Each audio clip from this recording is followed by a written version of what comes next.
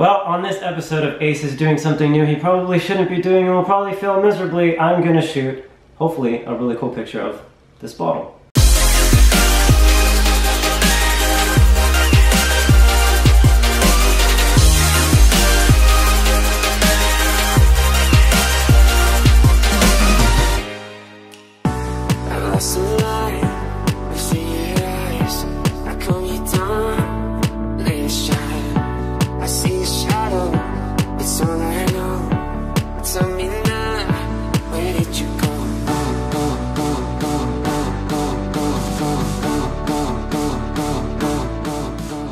Now this is totally an experiment for me. I don't really have too much experience shooting this kind of stuff. Needless to say, the type of light that I have right now, technically I only got like 2 speed lights and 1 continuous.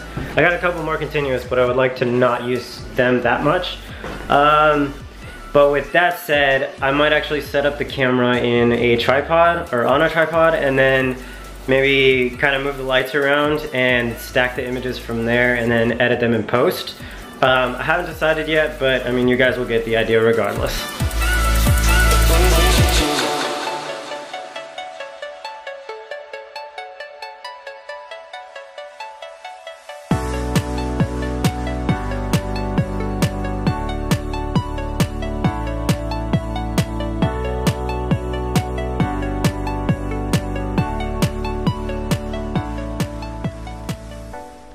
For those who are actually interested in how I got that like streak going across the background here, I actually used just a snoot on my speed light, and it was like a little too much even though it was on the lowest power, so I actually just got a paper towel and diffused it just a little bit. And then here at the end, if I can get it off with one hand, I actually had a grid which helps just aim the light and make it more centralized and much more controlled and not flood everywhere.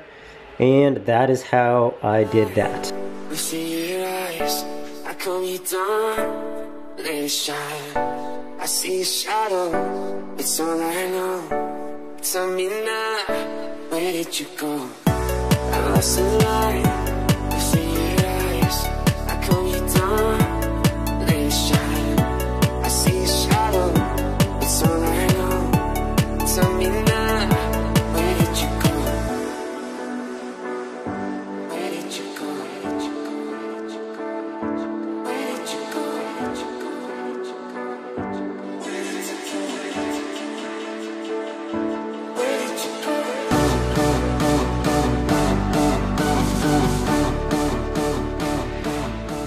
Alright guys, I tried taking kind of like a cool photo, kind of like this, like in a flat lay orientation if you will.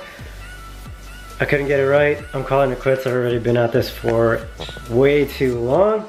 But now I'm gonna throw all the images on the computer and get started on editing. So stay tuned for that, because I'm actually gonna break it all down and show you guys from start to finish my editing workflow for these particular photos. I think I got maybe like 3 solid ones, maybe 4, one of those 4 rather, that I actually got exactly what I wanted. Basically the entire reason why I wanted to actually do this shoot.